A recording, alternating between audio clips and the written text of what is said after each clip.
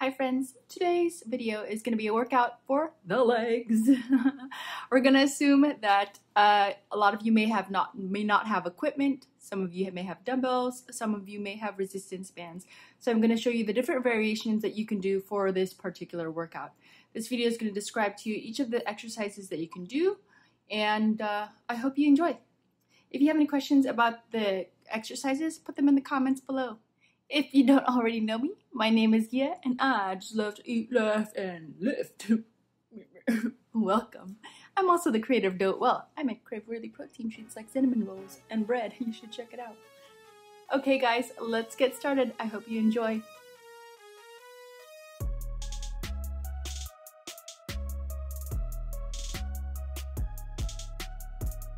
Before, of course, you start any workout, make sure that you warm up your muscles, and that means if you can go for a little bit of a jog, do it. If you cannot, make sure you're doing dynamic stretching at home. Dynamic stretching maybe include things like just simple toe touches.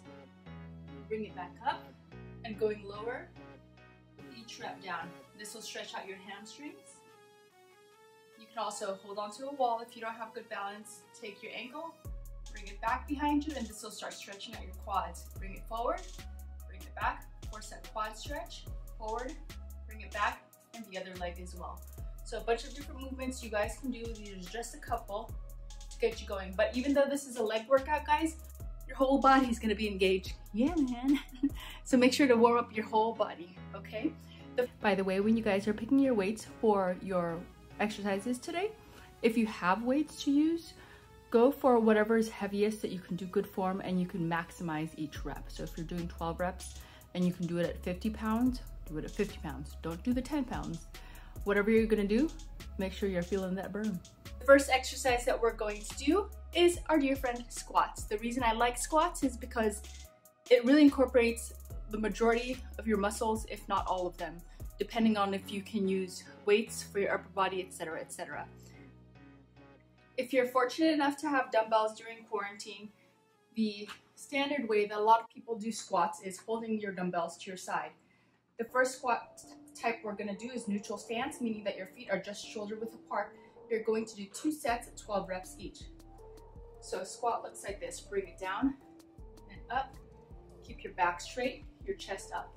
The only reason I personally don't like doing dumbbell squats like this is because I've got wider hips, so that means I have to hold my arms out, which is just a little bit uncomfortable and takes away from focus of doing the squats and me pushing my arms on. So the other way that you can do squats with dumbbells, if you have the same problem like me, is lift that dumbbell up and hold it in front of you.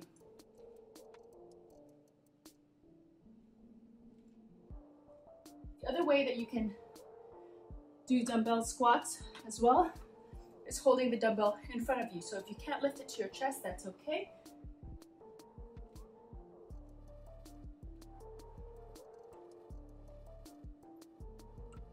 There are many ways that you can hold the dumbbell to do your squats. Pick whatever is most comfortable for you.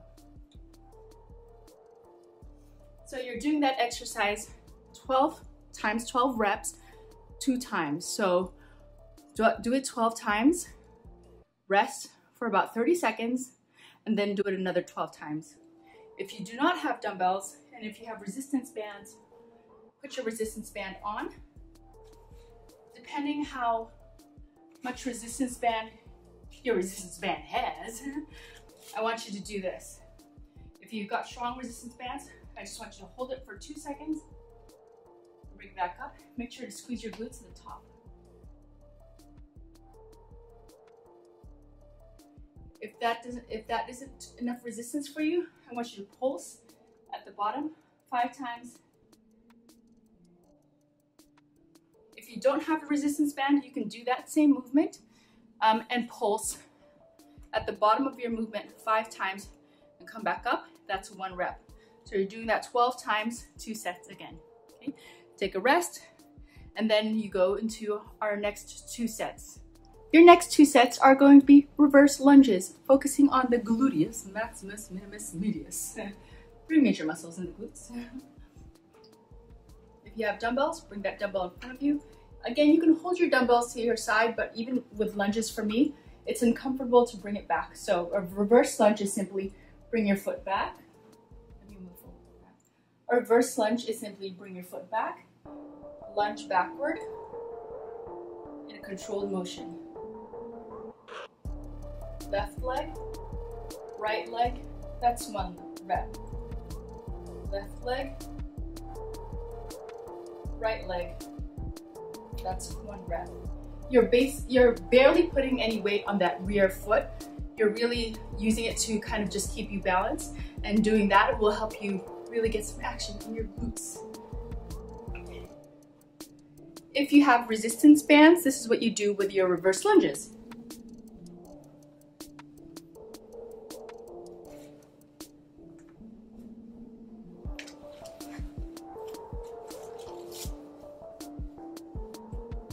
If you have a thick band like this one, you may have a harder time having it expand as far as your lunge, but do your best to get low.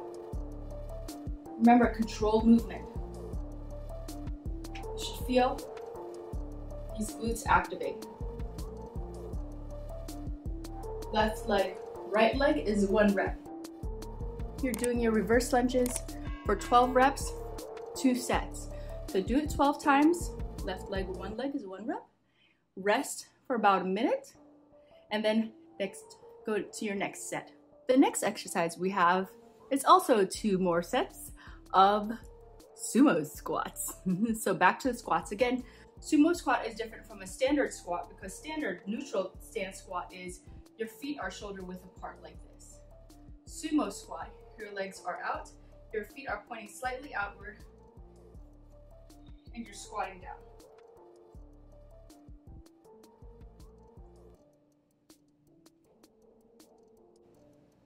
With sumo squats, it's really hard for me to put those dumbbells out because now my legs are even in my way of the dumbbells. So I definitely, for sumo squats, hold it in front of my chest or bring it down here.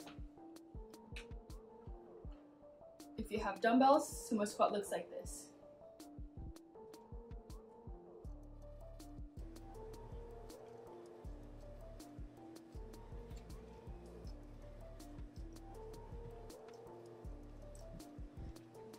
For the sumo squats, you can also use resistance bands.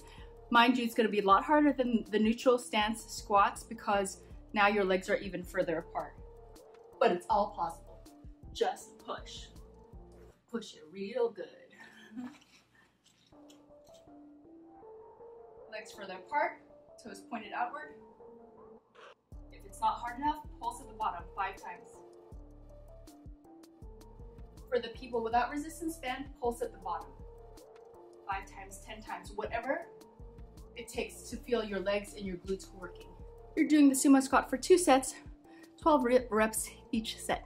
Next exercise is standing calf raises. In the gym, you would go to a machine, put some pads on top of you, adjust the weight, and do your calf raises. But here, we don't have that machine. So you can hold your dumbbells on either side of you and simply raise your calves. You're going to do this for 2 sets, 15 reps. Don't rush through it. Make sure you're taking your time with each rep and make it count. If you don't have weights, you can't really use resistance band for this exercise, but what you can do is do single leg calf raises. And you'll want to hold it at the top. Make sure you're holding a wall or a sturdy chair for stability. 1 leg is up, the other one is lifting your entire body. Pause at the top for a second or 2 and bring it down slowly. You're going to do that 15 times. 1 left leg, right leg is 1 rep, so 15 reps, 2 sets. Make sure to rest and drink your water between your sets. If you still have energy for your work after your workout, what you can do is burn out with some burpees, good old burpees. A burpee looks like this. I'm not going to do explosive jumping because neighbors. Down from a push-up, jump up, reach for the sky, back down, push up, reach for the sky, ta-da! Alright guys, I hope that workout is enjoyable. I will make sure that I put the full exercise maybe right here. Alright guys, that's the end of the workout. Hope you enjoyed it. Hope you got a sweat in. If there's workouts that you do at home that you super love, what is it? Put it in the comments below. I'd love to know. And if you guys want to see more content from this mug, hit that subscribe button. There's a notification bell right next to it. Ting, ting, ting, ting, every time this baby gorilla posts a video. Alright guys, have a great day. See ya.